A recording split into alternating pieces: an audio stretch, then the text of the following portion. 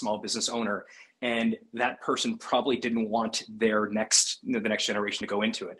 And it's interesting because now it's totally different. Now entrepreneurship, it's still a means of survival for so many people, but it's more than that. It's a way to self-actualize. It's a way to be creative. And someone mentioned to me today, someone that works at Shopify, Lindsay Craig, mentioned this Andy Warhol quote that in the future, I think it's Andy Warhol, everyone's going to be famous for 15 minutes. And I thought about it sort of in the context of entrepreneurship, that if every single person commercialized their hobby, if every single person, whatever their gift was, maybe it's they make beautiful blankets for their children, or maybe someone makes the greatest, soup. Imagine everyone took that thing that they make that is special and unique and shared it with the world. Entrepreneurship. What if in the future everyone would be an entrepreneur? What would that look like? And I think that would be a world of a lot of creativity, a lot of great passion, a lot of people doing their life's work rather than sort of having this job. And it's interesting to see how that connotation of entrepreneurship and what that means has changed from generation to generation.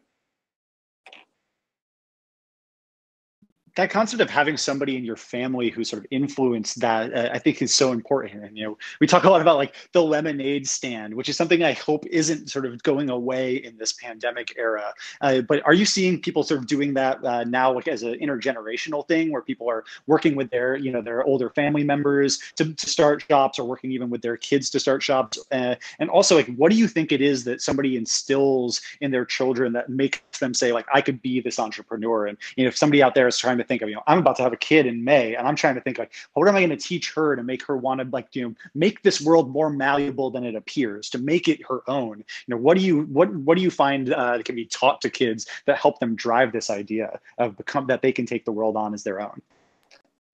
Tobi and I have this mutual friend. His name is John Hope Bryant. He's an amazing man, and he created Operation Hope. And we're doing this. We're creating a program together with John to create 1 million Black businesses with Shopify and Operation Hope, Black-owned businesses. And one of the things he talks about is this idea. I think it comes from The Tipping Point, or one of Gladwell's books, where he talks about that 5% of any population can encourage the other 95% if they have conviction. And I think about this idea of role modeling all the time when it comes to entrepreneurship, that people that know entrepreneurs, that have encountered an entrepreneur at some point in their life, they almost have the audacity, or they feel like they have the permission to kind of try it. And we did this show over the summer called I Quit on Discovery Channel. It's sort of a Shopify Discovery collaboration. And the winner of the show was this guy named Mike D. He's from Durham, North Carolina.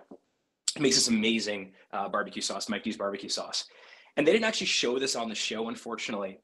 But off sort of camera, one of the producers had asked Mike, "Hey, why did you start this business, this hot sauce, this barbecue sauce company?" And he said, "Well, I love barbecue sauce, but that's not really the reason. The reason is that in my entire life, I never knew an entrepreneur, and I never knew a small business owner. There was no one in our community in Durham, North Carolina, that had a business like that, and that he wanted to do so." Partially to make money, and partially to, share his gift with the world, but also because he wanted his 2 daughters. He wanted his daughters to see that if they have something that they care about, that they can use entrepreneurship as a vehicle in which to achieve some sort of success, or to distribute that to the world, and that entrepreneurship is accessible. And as much as we try to make it really easy at Shopify to do so, there still is a barrier to entry if you don't know anyone who's done it, if you don't have a peer group or someone in your family that says, "Oh, well, I started a business when I was your age," or "I did something like that." And so this idea of influencing others to try this, I think, is really, really powerful. Yeah, let me actually underscore this because I don't think this point can be emphasized too much. Harley's exactly right. Like my grandmother ran a printing business, and I grew up just having entrepreneurship as a tool in my toolbox, so to speak. Right? It's just something that I knew someone who did this, and they freely talked about it. And if you do the funnel analysis here, like a very small group of people can say that they grew up and had entrepreneurship given to them as one tool, which may end up fitting the task at hand. Like I ended up like encountering entrepreneur-shaped holes in my life and knew how to fill them. And so this is honestly bigger project that needs to be done. I think the internet is doing a little bit, like actually a lot right now for this. And I think that this is partly why we see just more participation. For first time in this century, the number of small business formation is going up again. It's like we finally bent this curve, Wow. like just now. And so that's hugely like impactful.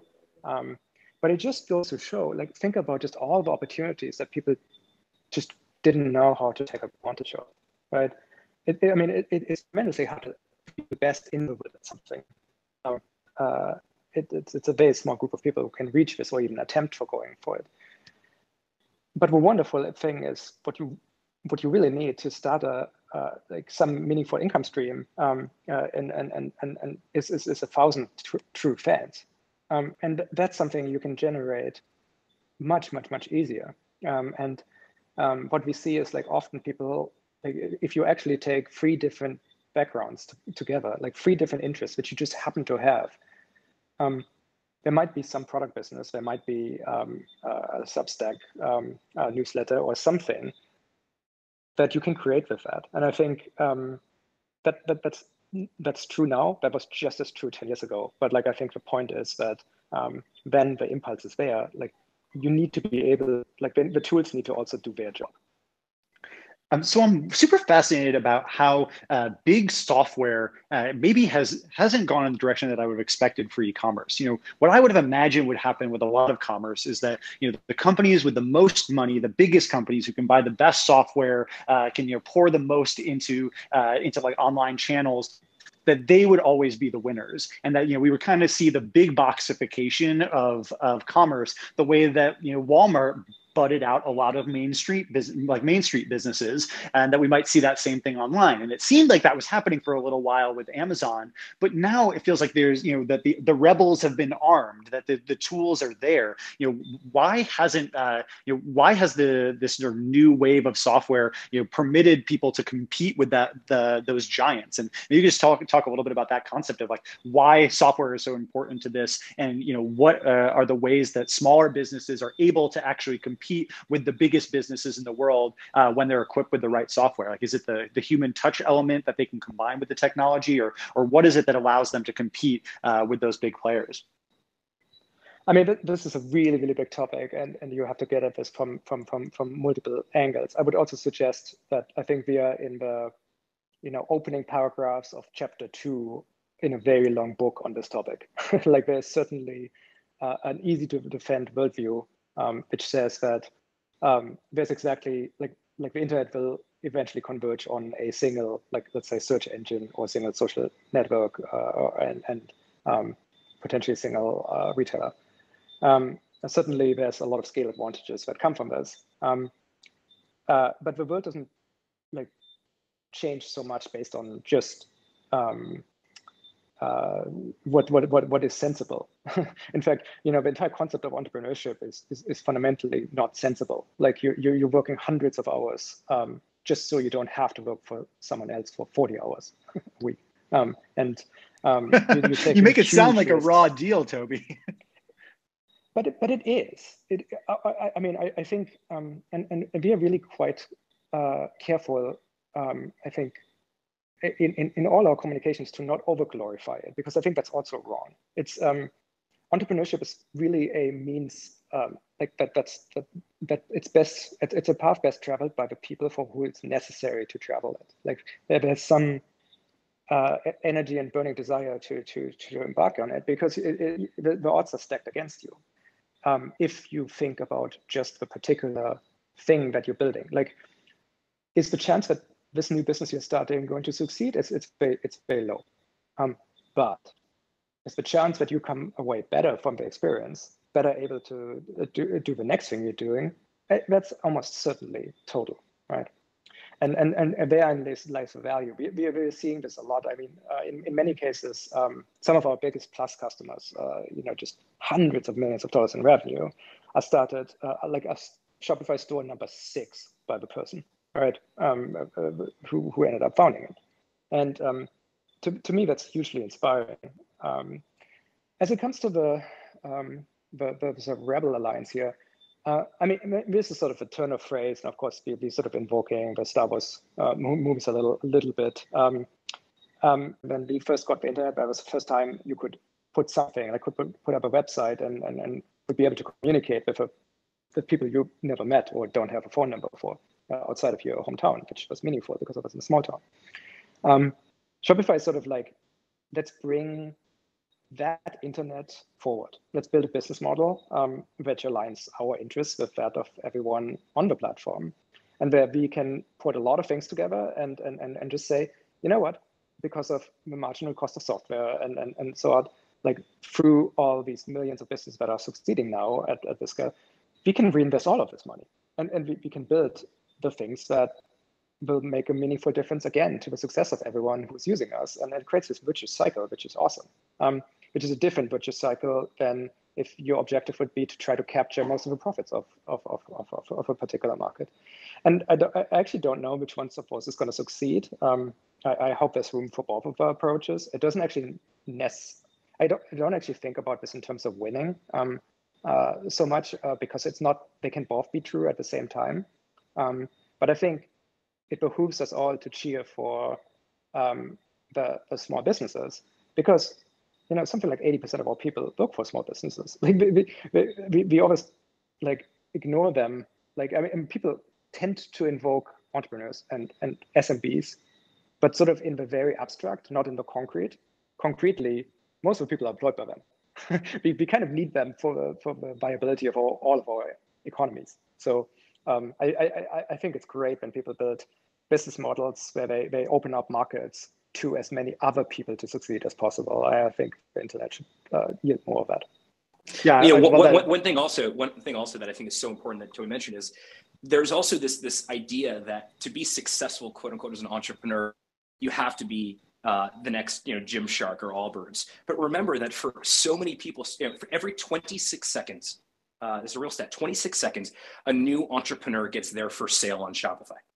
And for many of those entrepreneurs, their definition of success is also not necessarily being the next Gymshark, although they may want to be. It may just be putting food on the table. It may just be the ability to not work at that job they absolutely hate. It may be the ability just to put their daughter into ballet lessons or the kids into some sort of sport that they otherwise wouldn't be able to afford.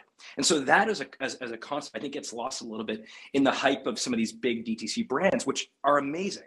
The other thing that's worthwhile pointing out is Tobi talked about the supply side of entrepreneurship, that there are more people starting. Say, like, that's a recommendation to people, because it probably works slightly less well than presenting the polished, we've got everything figured out view. But I don't think that should be our style. It's sort of be the change you seek is a rather important sentence to me. And I think there's a direct connection. Authentic brands and the ones that we've seen do really well, the people behind the brands that just brought themselves. There's a lot of talk, of course, around like things like Kylie Cosmetics or Jeffree Star. One of the things that I think that changed in terms of like these celebrities or influencers building real brands on Shopify or anywhere for that matter, is that they brought an authenticity that traditionally you hadn't seen before. You'd see, some random, famously Brad Pitt had a toothbrush in the 80s that he was endorsing, that there was no connection to it. But the reason that Jeffree Star has built one of the greatest cosmetic brands on the planet is because Jeffree started doing makeup tutorials on YouTube and then realized that he actually can go ahead and create his own makeup, and he can do, he can actually sell those to the audience of people.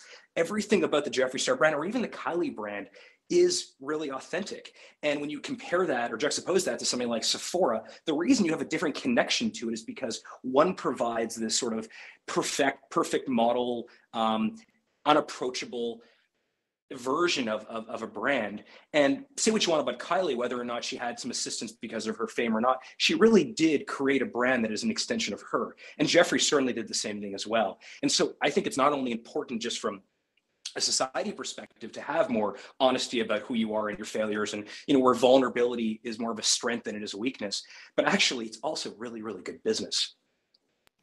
To that end, we talked a little bit about what it's like for a founder trying to go through that, like those vulnerability moments and deal with those challenges. But what do you tell your teammates, especially if somebody, when you're a founder talking to people who aren't the founders, who don't have, as much of the reward to reap if things do succeed, but basically share in a lot of the failure if things don't go so well? How do what do you find works for talking to team members? You guys have run your own businesses now with Shopify, going through its own ups and downs. How can you sort of keep morale high, especially amongst members who don't have, maybe as much like equity in the game, but have plenty of skin? One of the things about Shopify that I think people are beginning to understand a little bit, because frankly, we're talking a bit more about it, is a vast majority of the people that work at Shopify are founders, entrepreneurs themselves. I see people like, Farhan and a bunch of Frankie, and it's just a bunch of people on this call right now that work at Shopify that are listening to us right now. I mean, so Shopify is a collection of people who otherwise would be doing that would be running their own business, in many cases very successfully. And we just decided to throw in together because we think we can have a larger impact. So that idea that that we have founders coming to work at Shopify who then treat Shopify as if it's their own company, that feel this inherent ownership of it, not just with equity, but a real emotional connection to this idea that, the world is better off with more entrepreneurs, and we feel this responsibility to create more entrepreneurs and to sort of, quote unquote, arm these rebels, because otherwise the world is all boring and we're all going to be buying from marketplaces and department stores all day, and that's not interesting. However, once you come to Shopify, one of the things I think that becomes really apparent is this idea of requalifying every year. And Tobi and I talk about this even for ourselves, certainly for me, and Tobi says this all the time, that he has to requalify every year to ensure that every year he is still the best candidate to be the CEO of Shopify. And that weight, that onus is heavy. But when you're doing with a group of people who deeply inspire you, who also deeply want to requalify with this incredible growth mindset, unlike any other environment that I've ever encountered, I think you end up with this incredible place where people can stay for a very long time. And Josh, you've covered Silicon Valley and technology companies for as long as I've known you with TechCrunch. One of the things that you and I have talked about, actually we had a conversation years ago at Whistler, I think at some tech conference, you talked about that you felt the average tenure at Shopify was just longer than most other companies. And that's correct. We do have people that stay with us for a very, very long time. And what that allows a lot of people to do is for them to keep requalifying, but also to have have 10 years worth of career development every single year. And you wouldn't have that if you jump around. I think people come to Shopify for the people, but stay for the mission, right? Like this is one of the most incredible advantages that that Shopify just has. Like the thing they're doing is really, really important. Like I think this is easier to talk about now than it was because after COVID, because it just was a little bit more opaque. But like the externalities of Shopify's success are more entrepreneurship happening in the world, right? Like it's all kind of so good. And I think that's really, really easy to fall in love with, like, because I mean, certainly like the people, like lots of people at Shopify did very, very well, and like are not showing up for the paychecks, right? Like they are interested in working on something that they are going to be incredibly proud of at the end of their career, potentially not just the particular work, but the downstream effects that the work had. This sort of design a company and its business models with all the externalities, with an awareness of all the externalities, is something that I think in general most industries don't do well enough. So like again, it is like if you look at just retail is a huge opportunity. Like it's like what is $2 trillion digital retail? It's probably going to be $4 trillion or something. It's like the numbers are, I don't even know how to write so many zeros. I'd get bored and distracted before I'm done.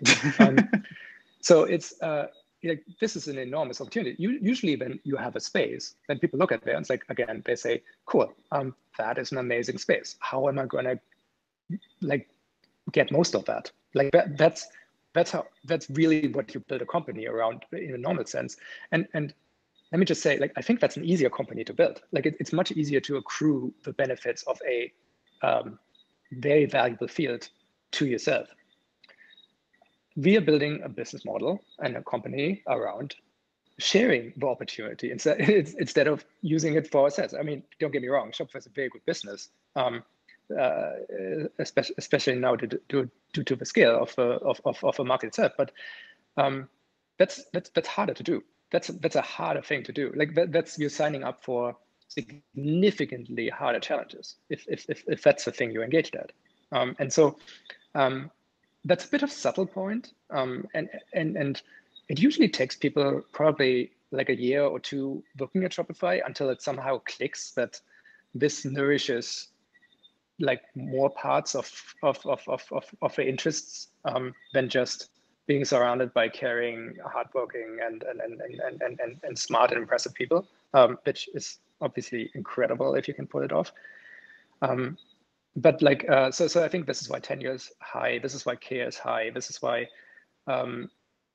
like, I think there's a lot of alignedness. And again, when we get to work with incredible merchants, incredible entrepreneurs, again, such an like incredibly inspiring people, like really every direction you look, and that's an amazing situation.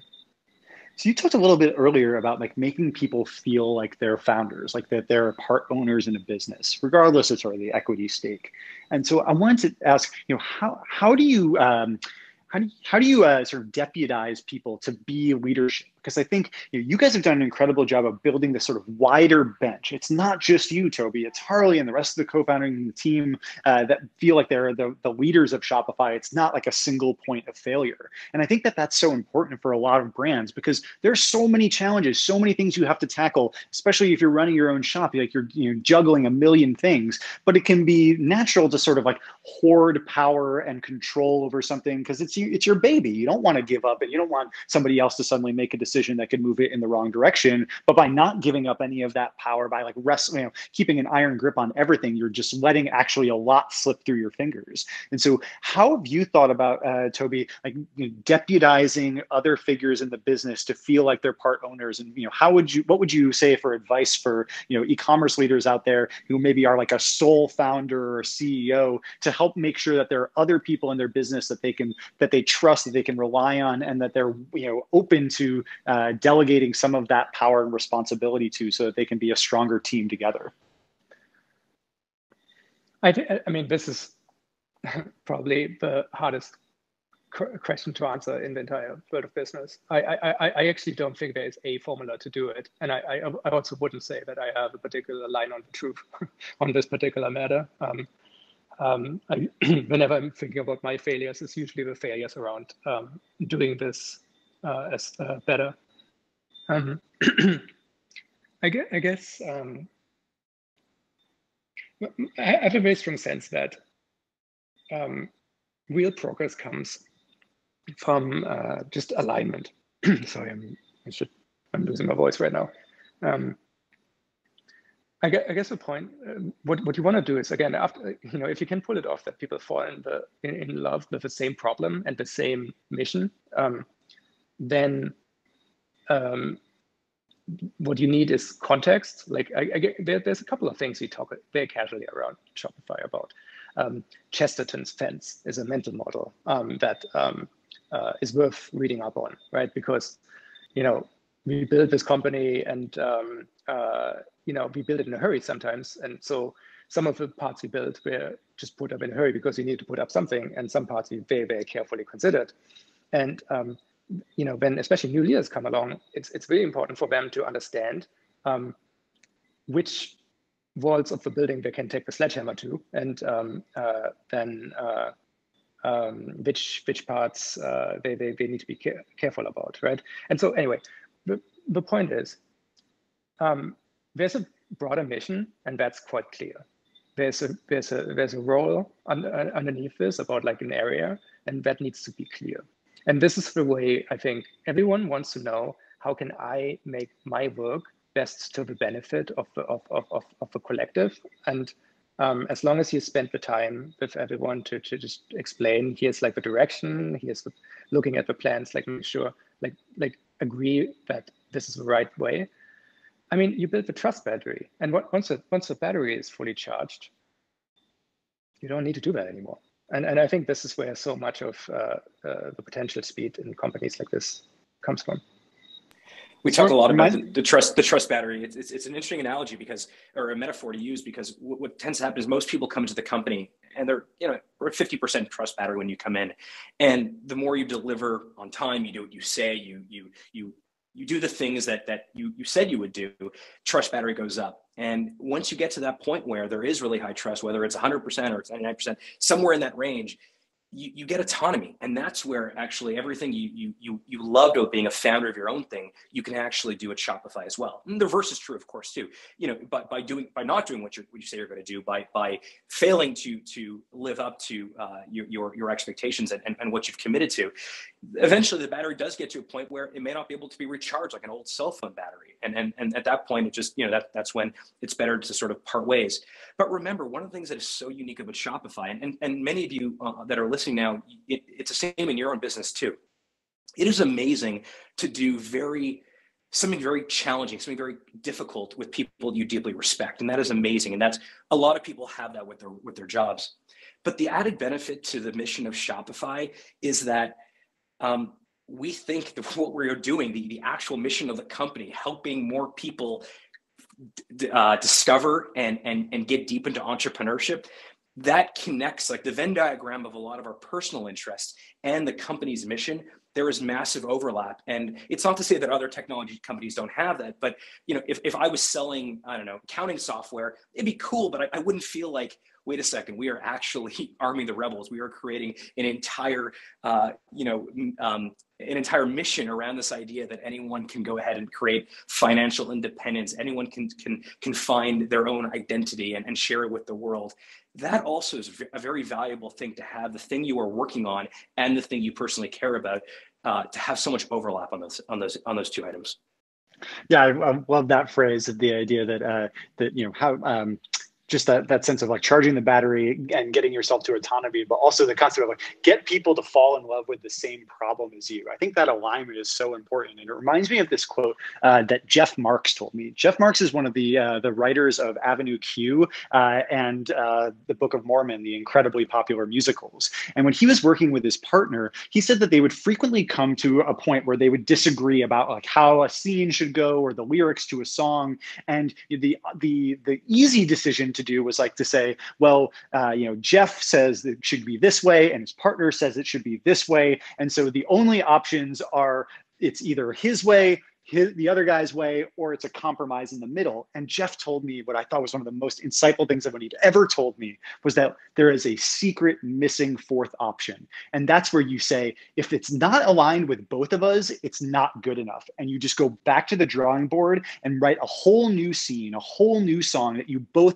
are so in love with that you're both going to promote it with your full, like your full heart and energy. Because if you start to divert from that alignment, if you start to have little pieces of a bigger project where you say like, well, that wasn't my decision, and you can kind of like opt out of the responsibility and accountability for them, you quickly opt out of accountability for the entire project and you don't put your heart behind actually making it a success. And I think like that concept of how you come to alignment with your partner is so important. And Tobi, maybe you could tell us, like, have you guys had a decision maybe between you and Harley where you guys have come to that sort of like butting heads about which direction you should go in, and how did you guys resolve that decision and find that path forward where everyone was aligned?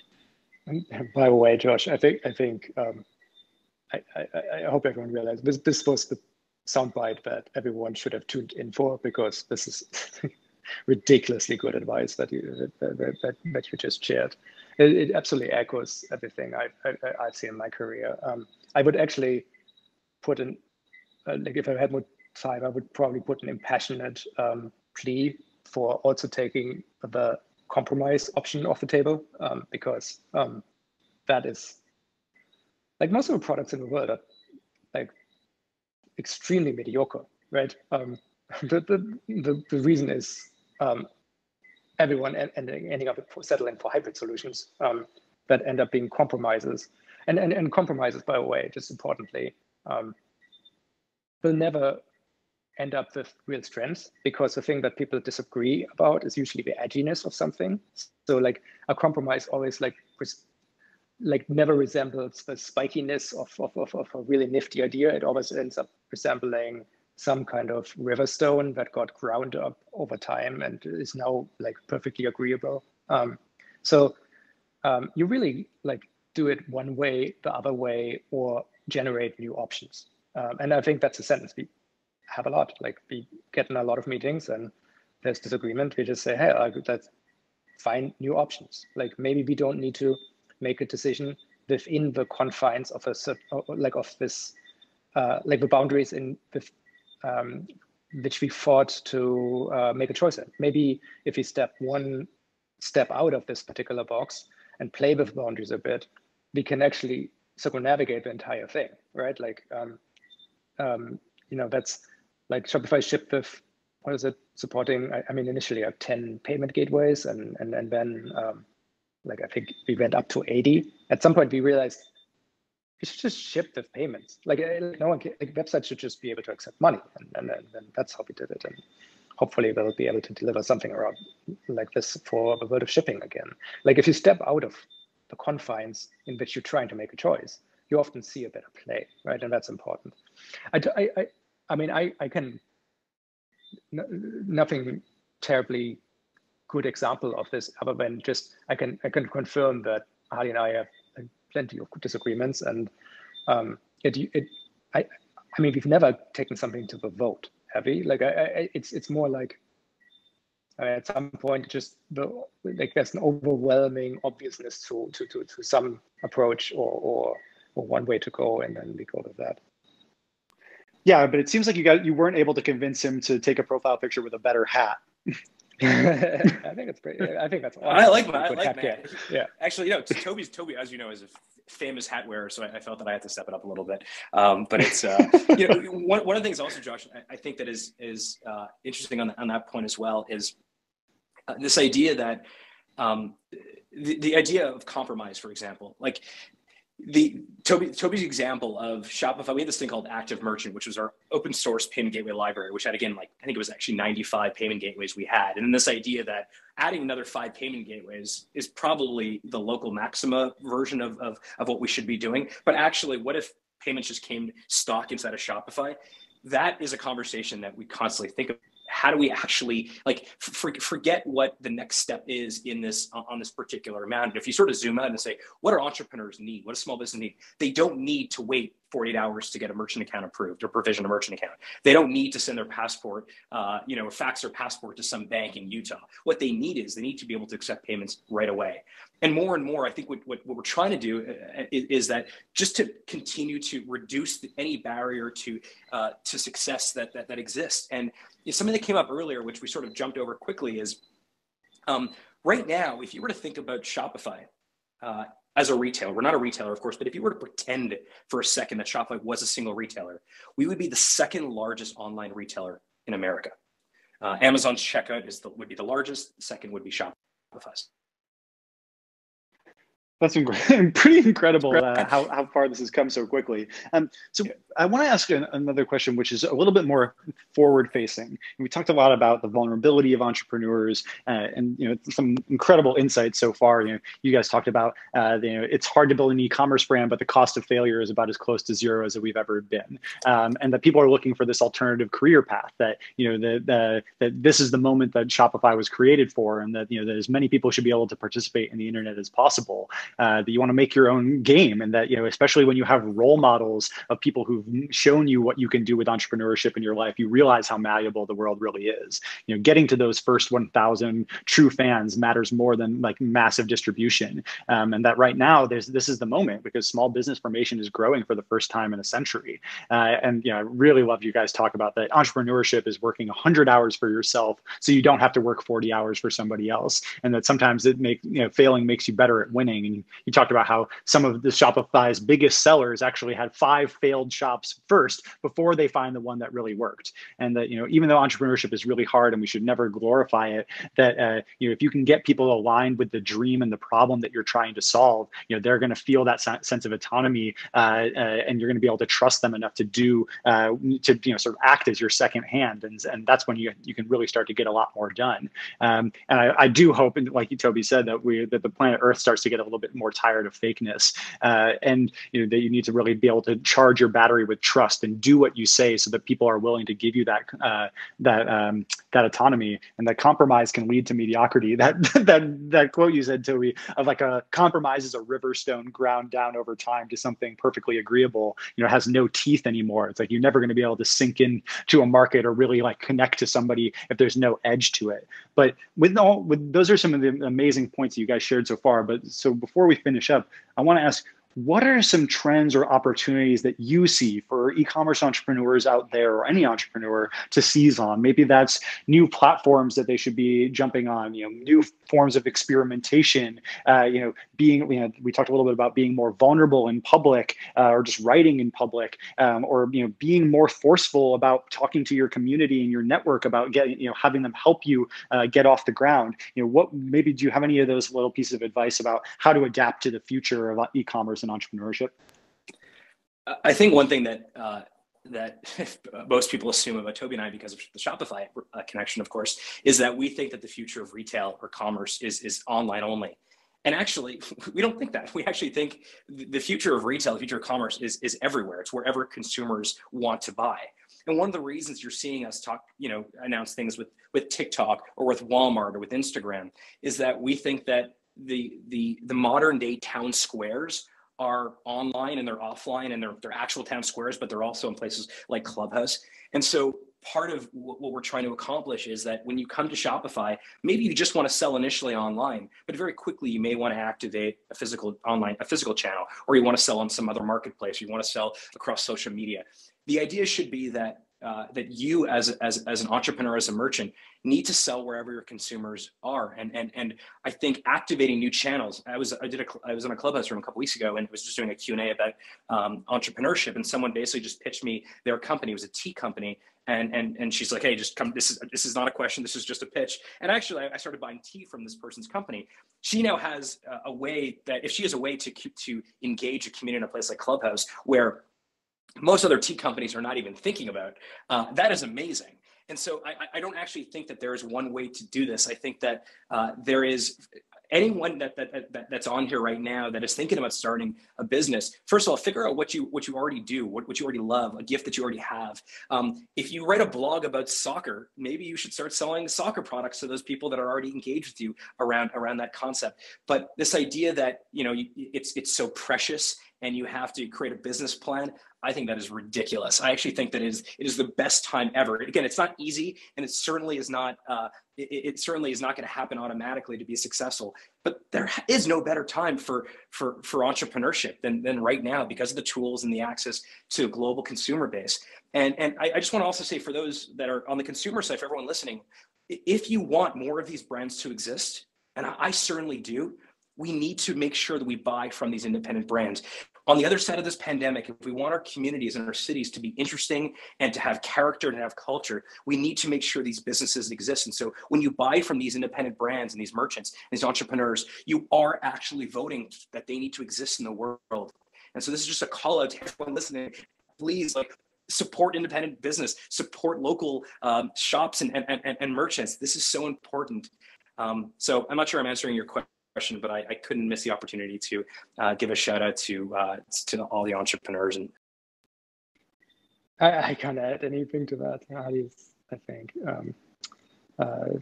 you close the loop perfectly here. It's again, there's Shopify has many things. Right now it's growing a lot, but it fundamentally represents a worldview that it's super important to enable people reaching for independence. Retail is only one area of that, which is the one we focus on. Other companies are also in this arena, and we cheer for them as well. And I think that's honestly the key thing that explains the company best, and we'll try to make it simpler and simpler and simpler to build these businesses. And maybe one plug is there's going to be an explosion of new channels coming that are going to help people find product market fit. It's going to be really, really exciting. I mean, obviously, live selling is somehow going to make it to the West in the next couple of years, and a lot of things like this. But just the website is so overlooked.